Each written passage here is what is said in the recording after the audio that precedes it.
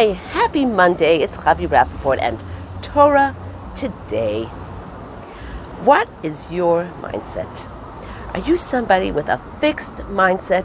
This is me, this is who I am. I need my stability, my habits, my routine, and that's just the way I am. I'm not changing. Or are you the type of person that just loves flux, loves spontaneity, loves a new idea, a new project, and sometimes actually can start a venture and not really see it through to the end?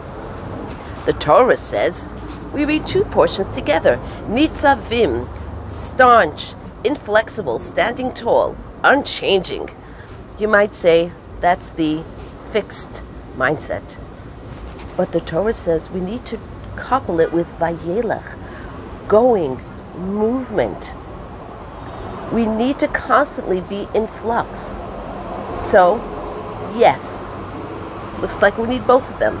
We need to have our routine. We need to have our firmly established values, principles, goals, and at the same time, to know that we need to grow, understand more deeply, and move on, always moving forward.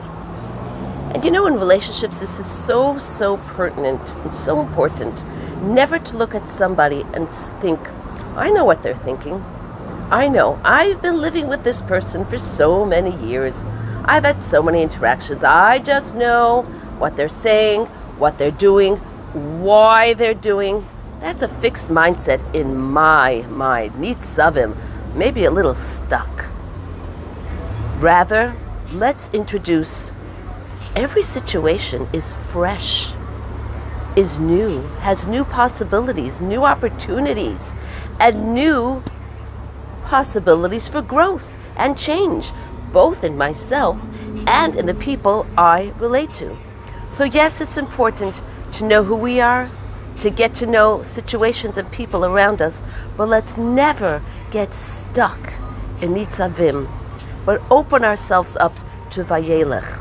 We are all on a journey, and let's continue to grow and move on and move forward. Have an incredible day.